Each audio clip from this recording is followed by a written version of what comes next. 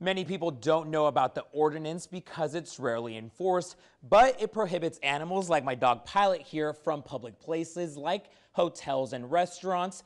And now Gulf Coast Brewery wants to change that after they got a complaint. Since opening in February, Gulf Coast Brewery has become a new hotspot in Pensacola. It's a light, easy drink. Can I try that? Yes. The popular hangout attracts all kinds of people. Do you want something else? We get phone calls all day long. Can we have children and can we have dogs? While the rain is keeping everyone from going outside, it's not unusual to see people out here with their dogs. But in June, Gulf Coast Brewery got a call from the health department after someone complained about a dog on their deck. Everybody in the county is breaking the rules, yes.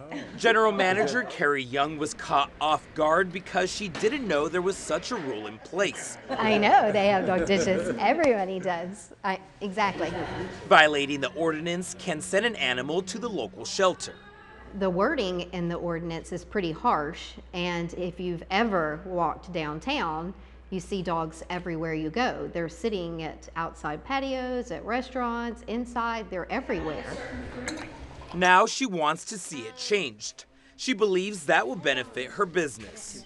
It's very important for breweries because they're known for being allowed to have animals. Young started this online petition. More than 5,600 people support the change. It's very important for me to not say, no, we can't have dogs, because then that will, they won't come. Or they'll go someplace else that says they can have dogs, even though the county and the city say that you can't. All right, so the cream. She hopes the county adopts the state's dog-friendly dining program, which allows dogs in outdoor areas if you apply and pay for a permit. Gulf Coast Brewery is waiting for the county to put this issue on their agenda so they can move forward. We have posted a link to their petition on our website at weartv.com. All you have to do is click on the story. Reporting in the studio, David Gonzalez, Channel 3 News.